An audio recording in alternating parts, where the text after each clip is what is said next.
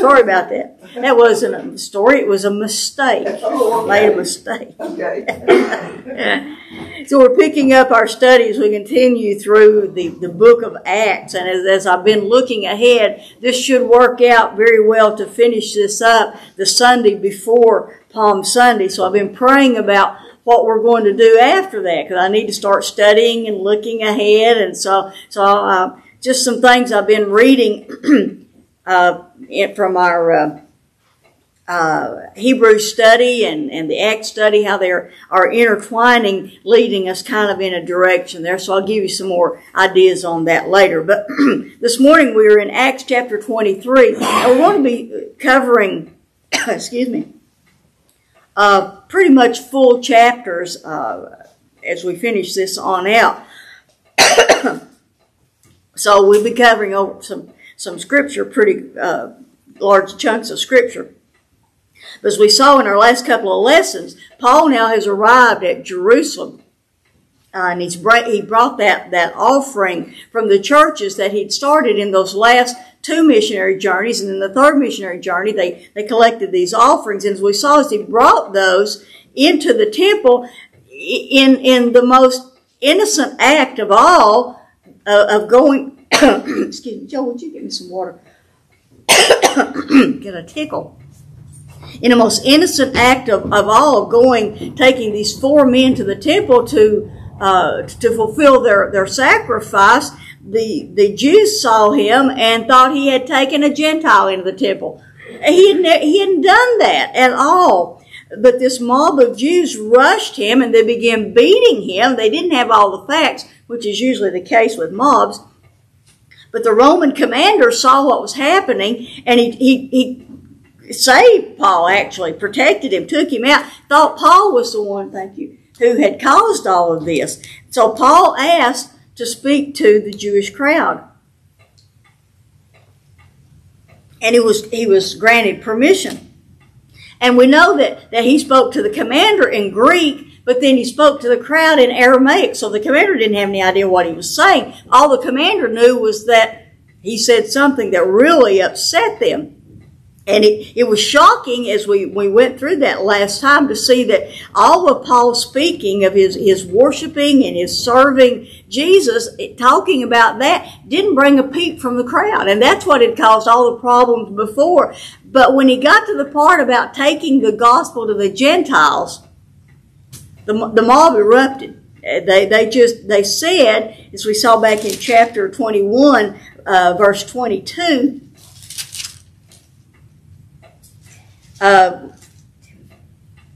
said, what is to be done? They will hear. I think that's the wrong verse. Chapter 22, verse 22. They listened to him, the mob did, up to this statement, and then they raised their voice. When he mentioned the Gentiles, they raised their voice and said, "Away with such a fellow from the earth, for he should not be allowed to live." And so they started rushing him, and then in verse 30 we saw, but on the next day, wishing to know for certain why he'd been accused by the Jews, the commander released him and ordered the chief priests and the council to reassemble. He wanted to know. He didn't know what Paul said to them that stirred them up so much. So he wanted to know exactly what had been said and exactly what had happened. So that's where we are this morning. So let's look at this with prayer. Father, as we come into this continuing study, I pray, Lord, that you will open our hearts and our minds and that we will see how we must stand, how you have brought us to this place at this time for a reason, and how we must stand as Paul stood and how you used him. May you use us as well. Open our hearts to understand and give us courage that we may serve you in this time and in this place. We lift our prayer this morning in Jesus' name. Amen. So, chapter 23, it's the next day after the uproar. And so this Roman commander, after thinking about this all night, decided he really wanted to know what was going on.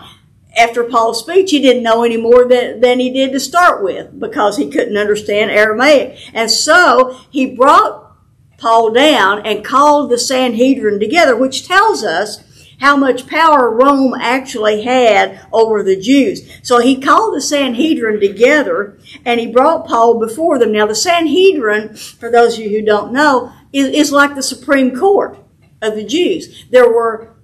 Actually, our court system is based on the Judeo-Christian way of doing things. There are smaller courts, lower courts, we might say, that take it to higher courts, and then it eventually goes before the Sanhedrin, like our Supreme Court. But the commander called the Supreme Court together to start with, and he brought Paul before them.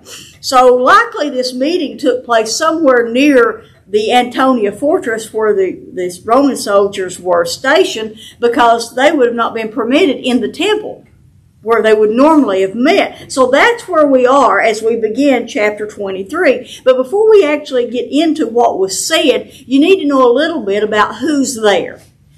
Who is this Sanhedrin made up of? This is not actually a trial. This is just more like a hearing. But the Sanhedrin was made up of three groups of people. There was the high priest and the chief priests. That would be the president of the Sanhedrin, the captain of the temple guard, all the former high priests and their sons. We saw in Acts chapter 4 that Peter and John were taken before the Sanhedrin. Stephen was taken before the Sanhedrin. But in the Old Testament, the high priest was descendants of Aaron. It was Aaron to Aaron's firstborn son, to the firstborn son, to the firstborn son. That's how the high priesthood was supposed to be conducted. However, in the Roman times, it had become like I've called a political football. It was bought and sold to the highest bidder, and we saw how Caiaphas and his family, Annas and his family, kept bribing the Roman government, and so they stayed in control. But it would have been all those and anyone who had ever been a high priest. Next was the elders. The elders were the heads of families and tribal heads of the priests and all of the elders of different groups of people, tribes of people. And then there were the scribes, these three groups, the chief priests, the elders, and the scribes. The scribes were known as lawyers, not how we think of lawyers today, but those who were experts in the Jewish law. Those who copied the scrolls were called the lawyers, the scribes. So these three groups of people fell into two sections, Pharisees and Sadducees. All the priests were Sadducees. All the scribes were Pharisees. The elders could have been of either. So that's who's made up. There were 70 members. That's who made up this Supreme Court, this Sanhedrin. So that's who was there when Paul was brought before them. So we begin with verse 1. It says, and Paul, looking intently at the council, said. So let's stop right there for a second. There are various reasons. Some say he looked intently. Others said he looked at them closely. There was a reason, there are various reasons in the commentaries why he looked intently. And the sense of the word is that he looked at each one of them in the eye, looked around the room at each one of them in the eye. The tense of the word indicates that. But why did he do that? Why did he take the time to do that before he started speaking? Well, some think he couldn't see very well. That's a common thing that we think or we know about Paul, that his eyesight was very poor. Others think, and this is what I had always thought, and then I finally read it in one of my Jewish commentaries, that he was looking to see who was there. It wasn't that he was being so bold as to, it wasn't that he wasn't being afraid. He's looking at each one of them, but he's looking to see who's there, because you got to remember his close connection with this group, the Sanhedrin. There are differences of opinion as to whether he actually was a member of the Sanhedrin at one time. I don't think he was, but he was closely connected with them. I think before his conversion experience, I think he was too young to have been a member, and then he was converted, of course, and was not a part. But he had many close friends. I think he was looking, it's been 30 years since he had any connection with the Sanhedrin. He's looking to see who's still there. Are there still people there that he knew? Are there children of the people there that he knew? Who is there? Or perhaps if maybe some of his old friends had now been a part of this group. He looked at them closely and he said, "Brethren, I have lived my life with a perfectly good conscience before God up to this date." Now, you and I look at perfectly good conscience, and I don't know about you, but I think back to my childhood, and I'd start to do something, and my mother would say, "Let your conscience be your guide. You might not want to do that." But that's not what he's talking about here. What he's saying here is that Paul is saying, I have lived my life by keeping the law of Moses. Perfectly good conscience means I have kept the law. William Barclay said there was a certain audacious recklessness to Paul's conduct. He normally would say he would address it more in a your honor type of manner. But he's putting himself on the same level of them. William Barclay goes on to say that he acted like a man who knew he was burning his boats. He knew he was burning his bridges. He knew this is going to be his only shot to stand before the Sanhedrin. Normally, he was supposed to say rulers of the people and elders of Israel. But he didn't. He said, "Brethren, I'm on the same level with you." The charge that the mob made against Paul was that he was teaching disobedience to the law. And Paul said, "I'm not doing that. I have kept the law of Moses." And then he goes on to say, "I have lived this perfectly good conscience. I've fulfilled my duty to God." And he said, "I have kept the law of Moses." But as soon as he said that, we see that the high priest had him struck in the mouth. Verses 2 through 5 are a little bit of a mystery. The high priest, Ananias, commanded those standing beside him to strike him on the mouth. And Paul said to him, "God is going to strike you, you whitewashed wall. And do you sit and try me according to the law, and in violation of the law ordered me to be struck?" We saw all the things about Jesus' trial that were illegal. It was illegal to strike someone who was on trial. And the high priest had that done. And when he was reprimanded, when that happened, Paul said he didn't know the high priest, that Ananias was the high priest. Verses 4 and 5. He said, the bystander said, "Do you revile God's high priest?" And Paul said, I didn't know he was the high priest." Well, why wouldn't he know? Well, several reasons. If they were not meeting in the temple court, he wouldn't have had his priestly garments on. He was a different high priest than when Paul was there. He may not have known that was the man who was the high priest. It's been years since he had been there. Third, maybe he was behind Paul. He didn't know who gave the order. Maybe he was saying, "I didn't know somebody as vile as this man could be the high priest." We don't really know why he said that. Was that he was saying, whatever the reason, he was saying he didn't know that Ananias was the high priest, and he didn't offer any excuse. He admitted that he was wrong, and he accepted responsibility. And then in verse 6, we see another of those incidences that Luke records. I love this about Luke's writing.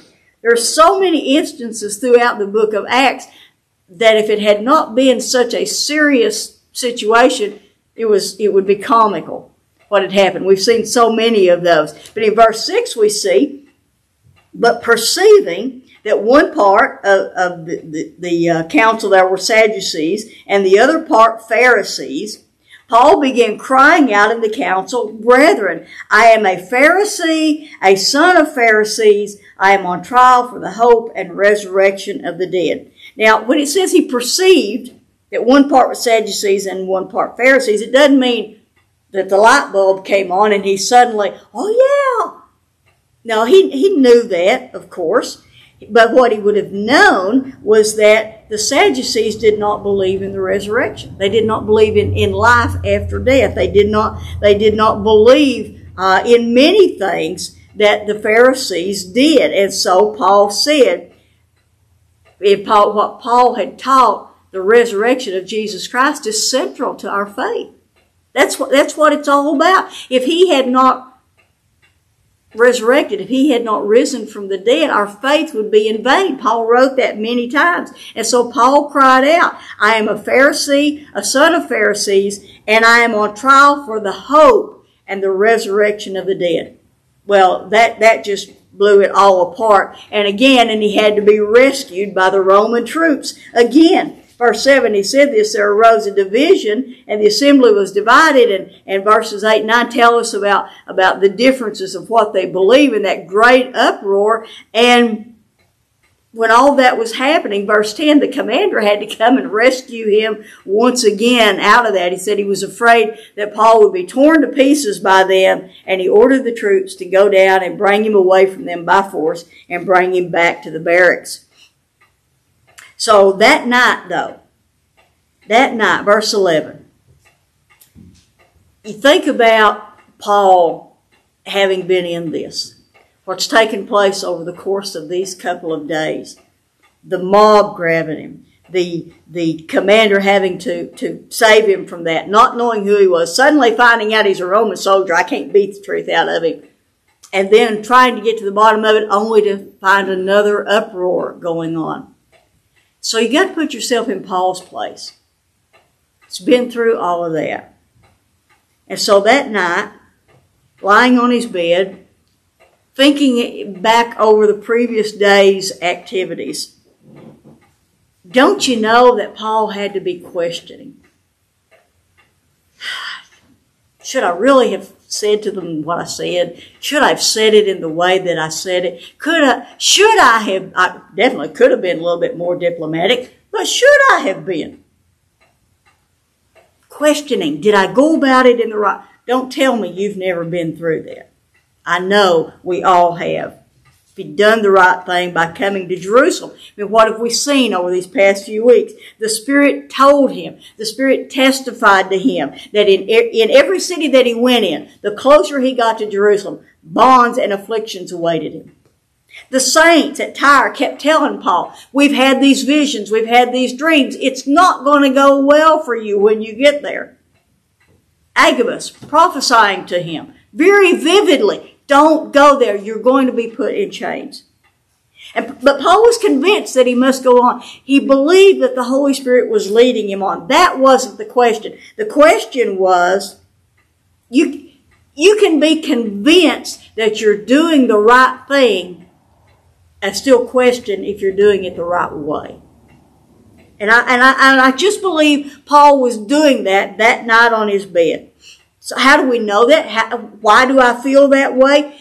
Because of what happened next. And we've seen this many times throughout Acts. Every time that Paul appears to be a little bit uneasy, a little bit uncomfortable in what he's supposed, or even discouraged or afraid, the Holy Spirit, Jesus, comes to him and encourages him. I've said so many times, how can you encourage someone if they haven't first been discouraged to start with? You don't tell somebody, don't be afraid, if there's not a chance of them being afraid. So we know God, we know Jesus came to him. That tells us that he was questioning these things. We've seen that many times before. Anytime he's uneasy about what he's supposed to do next, Jesus appears to him in a vision. When he was in Troas and he couldn't go this way or that way and ended up in Troas, he had a vision come across into Macedonia. When he was worn and discouraged in Corinth after he'd been through Athens, the Lord said, do not be afraid any longer. Well, what's that tell us? He had been afraid. Go on speaking, do not be silent, for I am with you, and no man will attack you in order to harm you, for I have many people in this city. Then in Paul's speech that he just gave in chapter 22, we learn about an incident that we don't have in Scripture, where when Paul was in Jerusalem initially, after his conversion, Jesus told him to leave. Make haste and get out of Jerusalem quickly, because they will not accept your testimony. And remember, Paul argued with him. Oh, surely they knew what I was like, and now they know what I am. Jesus says, get out of town. But this night, as he lay there questioning, verse 11 continues, but on the night immediately following, the Lord stood at his side and said, take courage, for as you have solemnly witnessed to my cause in Jerusalem, so you must witness at Rome also. Rome. Can you imagine? I bet Paul sat straight up in his bed when he heard that. The very place that he had wanted to go for forever. He wrote the letter to the Romans when he was in Corinth, saying, I'm going to come there after I go to Jerusalem.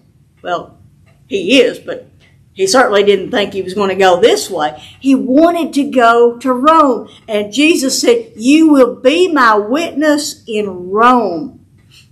Like I said, this may not have been exactly how he thought he was going to get to Rome, but he would eventually go to Rome. But this is what I want us to look at from verse 11. It said, the Lord stood by him. Your translation may word that a little differently. But when I read that, it had this vision. The Lord stood by him.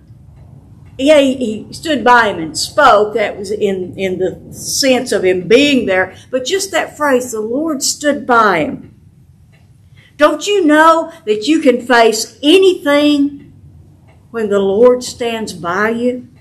A successful ministry or successful life isn't always the gauge of the Lord's approval. We always say, well, their ministry is so successful, they must be doing the Lord's will. Or somebody's in trouble and it's not going well, they must be going against God. Not necessarily.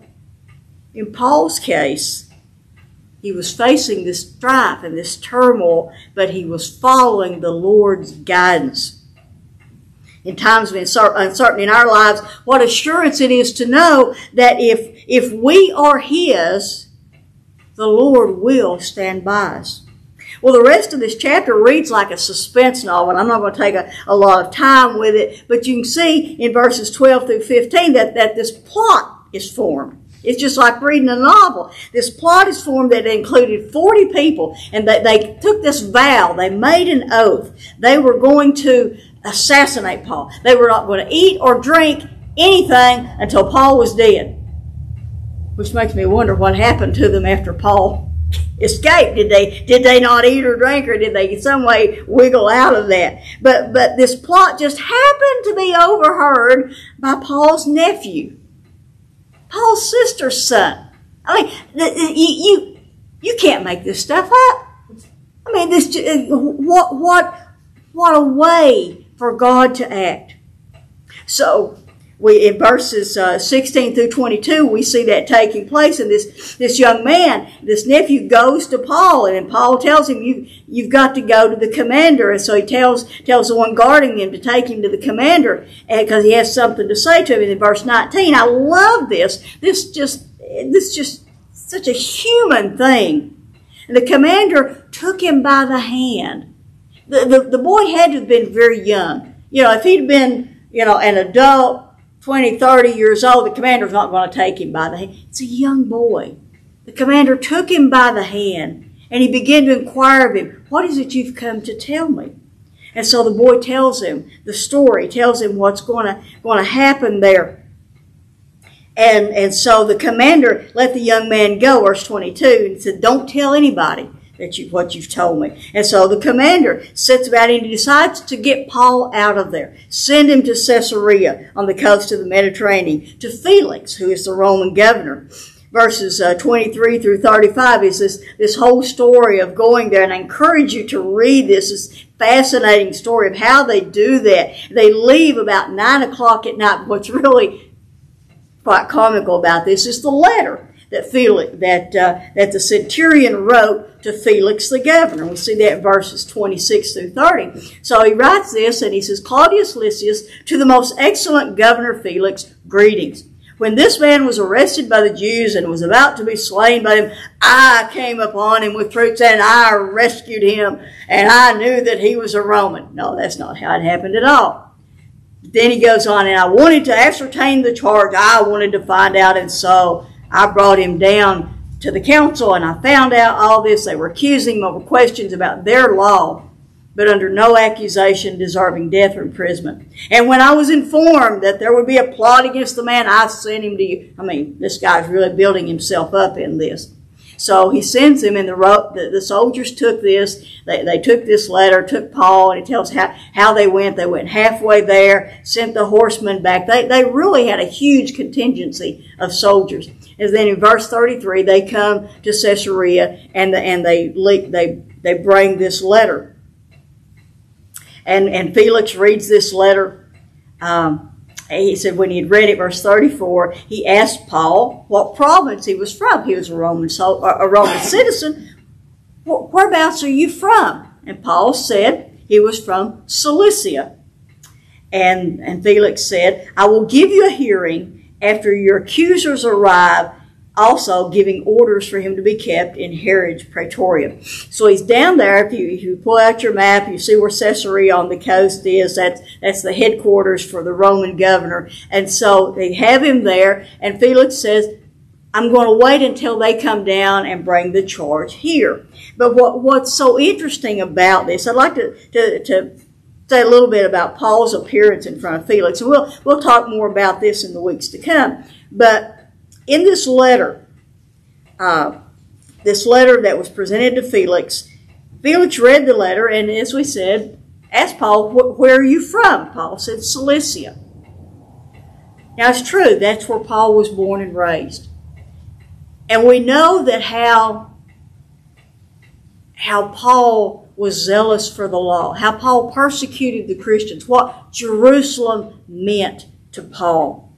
Don't you know that before he met Christ, Paul would have given anything to have been born in Jerusalem? Don't you know that up until he met Christ, Paul cursed being born in Cilicia? Why couldn't I have been born in Jerusalem? Why? And he spent much of his life in Jerusalem studying, but he wanted, how he would have loved to have been born in the most holy place in all the world. But on this day, how he must have thanked God for his Roman citizenship. Thanked God that God, as we spoke earlier, in his sovereignty, had Paul born in Cilicia. How he must have been thanking God this day for his birthplace and Roman citizenship. He could not have done what he had done without those two things. So think about this. What in your past did you once hate that you now see how God has used it for his glory? Way back in our lesson on Paul's conversion, I said that Paul had a divine appointment on that road to Damascus. And I think that divine appointment continued this day. If Paul had not been born a Roman citizen, if he had not been born in citizen, if his parents had not been born Roman citizens, or they were Roman citizens, whether they were born that way or purchased it, but that made Paul born into it. Remember he said to the Roman centurion, or the commander last time, the commander says, I bought my citizenship. Paul said, I was born into it. God in his sovereignty put all that in place even before Paul's birth. Continued to this day here in Caesarea. And it will continue all the way to Rome. And so when we studied that back in chapter 9, I asked a question then that I'll ask again. What if you believed that all you've been through in your life, all the pain, all the joys, all the disappointments, all the life experiences that you've had, what if you believed that everything that's happened to you was sifted through the fingers of God? Everything has uniquely prepared you for service at this time in this place. Think about how you ended up here, where you came from to be here. God had his hand in that. I asked the question then, does God choose people because they are uniquely prepared? Or have we been uniquely prepared because God has chosen us? God stands by His own. And He stands by you today. Whatever you're facing, wherever you are, whatever you're dealing with. If you are His, He will stand by you. So let's pray. Father, what a blessing it is to know that no matter what we do, no matter where we go, no matter